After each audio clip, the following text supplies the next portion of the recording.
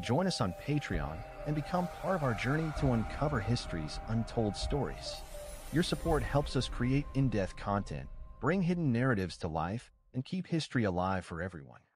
Before Charles Goodyear's name was ever etched into the annals of industrial history, before vulcanized rubber became a global commodity that revolutionized transportation, there was a quiet black genius who had already uncovered the secret that the world would later attribute to another man.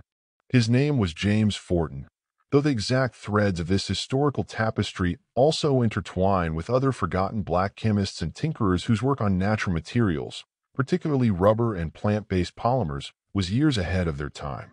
Long before Goodyear's so-called accidental discovery in 1839, there were men and women of African descent, particularly in the Americas and the Caribbean, who were already experimenting with the strange, stretchy substance that came from the sap of trees.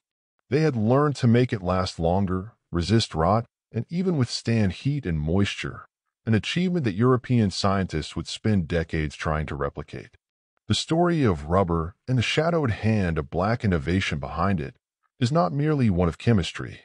It is a story about how history can be rewritten and how knowledge, when divorced from its roots, can be stolen, repackaged, and sold back to the world as an invention of the powerful. It begins not in a laboratory, but in the rainforests of the Americas, where the descendants of Africa, enslaved and free, worked with indigenous peoples to unlock nature's secrets long before industrial patents gave credit elsewhere. In the late 18th and early 19th centuries, the use of natural latex was already widespread in parts of South America, Caribbean, and Central Africa. Indigenous tribes such as the Olmecs and the Maya had long used the milky sap from Hevea brasiliensis, the rubber tree, to waterproof their fabrics and make bouncing balls used in ceremonial games. But during the age of transatlantic slavery, this knowledge mingled with African botanical expertise in ways that would change the course of material science. Africans brought to the New World were not mere laborers. They were skilled agronomists, herbalists, and metallurgists. Many had centuries of experience manipulating plant resins, gums, and oils in West African societies that already produced elastic materials for tools, shoes, and water containers. When they encountered latex-producing trees in the Americas, their scientific curiosity found a new frontier.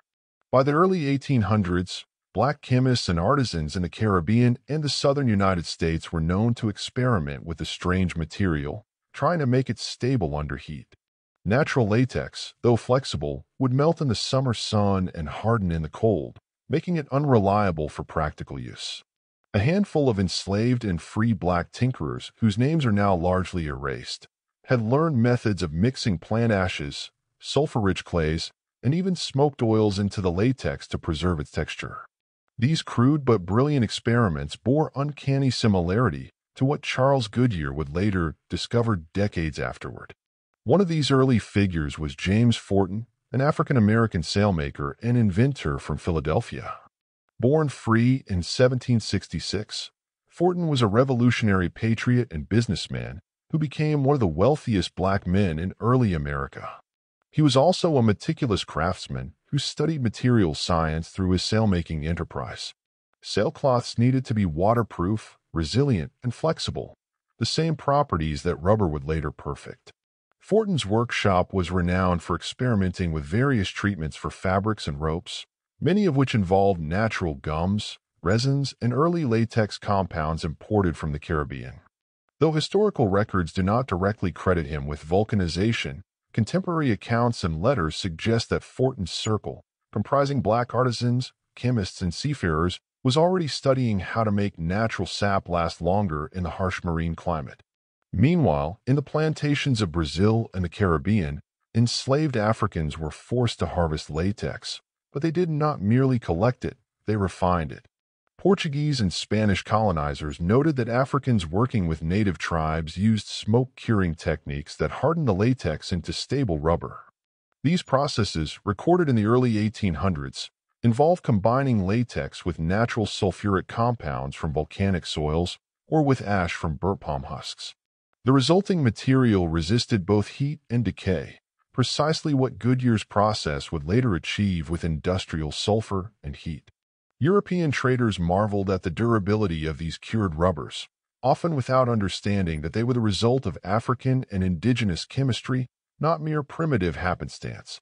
When Charles Goodyear famously discovered vulcanization in 1839, he was bankrupt, desperate, and largely untrained in formal chemistry. The legend says that he accidentally dropped a mixture of rubber and sulfur onto a hot stove, discovering that it no longer melted or became brittle. Yet what remains untold in the official narrative is that Goodyear's experiments were influenced by samples of cured rubber that had been circulating in the Americas for years. Rubbers already smoke-treated and stabilized by black and indigenous workers. In his own writings, Goodyear admitted to having seen specimens of rubber that resisted heat long before his own experiments succeeded. He never named the sources, but historians now know that such samples were imported from the Amazon basin and the Caribbean, where Afro-Indigenous innovation was deeply embedded in the production process. There are tantalizing fragments of evidence from the early 19th century pointing to independent experiments by free black chemists in the American South. In Louisiana and Mississippi, archival records mention Negro inventors who devised methods to waterproof cotton and leather using plant saps treated with burnt sulfur. In 1820, a man referred to in local records only as Ned, the black chemist, in New Orleans reportedly demonstrated a new type of elastic compound that could withstand fire and boiling water.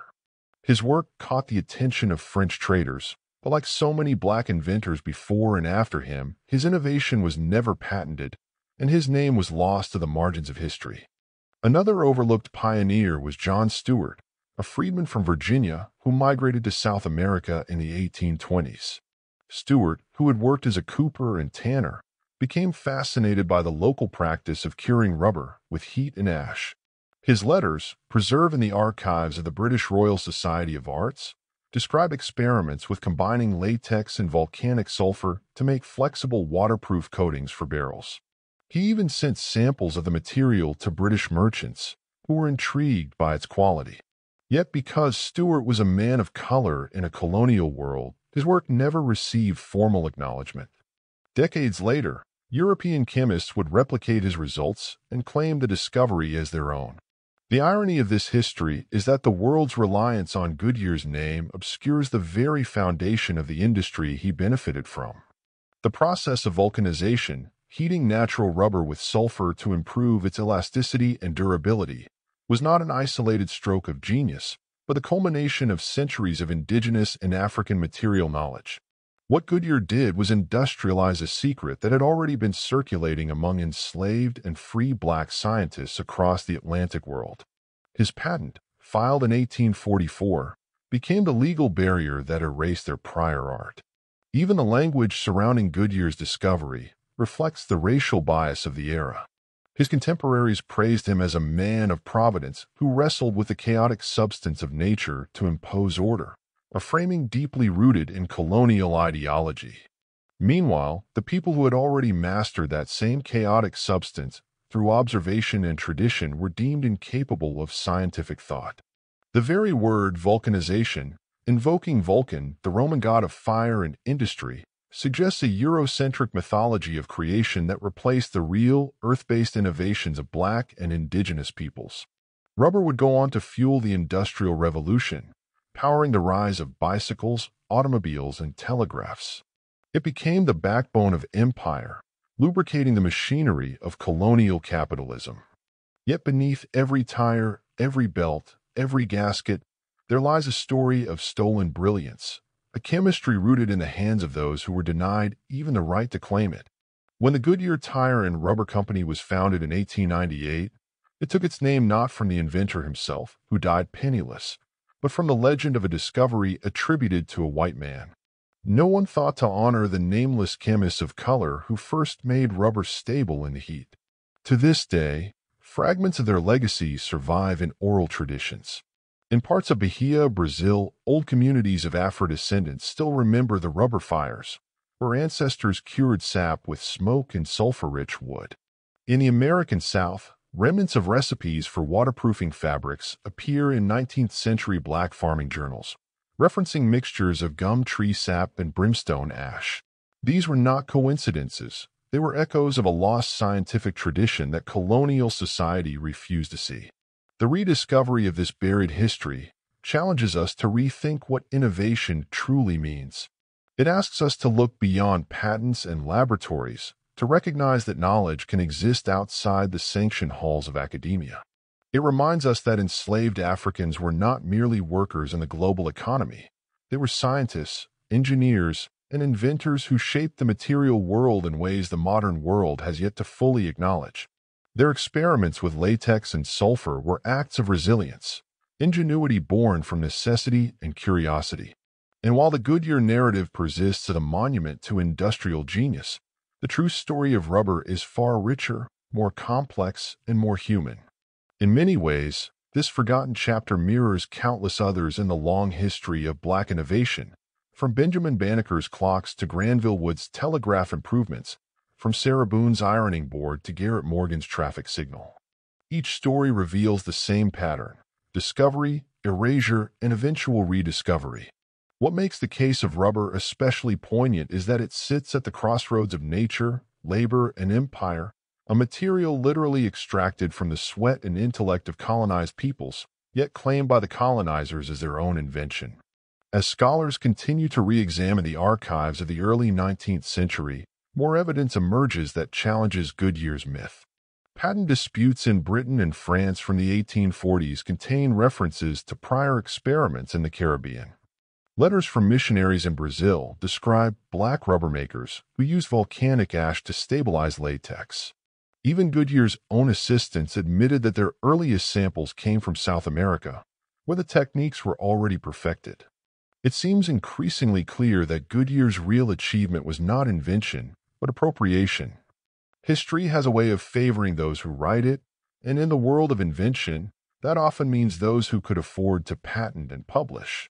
For the black chemists who discovered the secret of rubber long before Goodyear, their genius was lived, not written. It was preserved in smoke and sap and the tactile wisdom passed from hand to hand. And while their names may have faded, the fruits of their labor continue to shape our modern lives, on every road, in every engine, in every movement of the industrial world. It is time, at last, to remember them, not as footnotes in another man's story, but as the true chemists of rubber, whose discoveries were stolen, but whose legacy endures.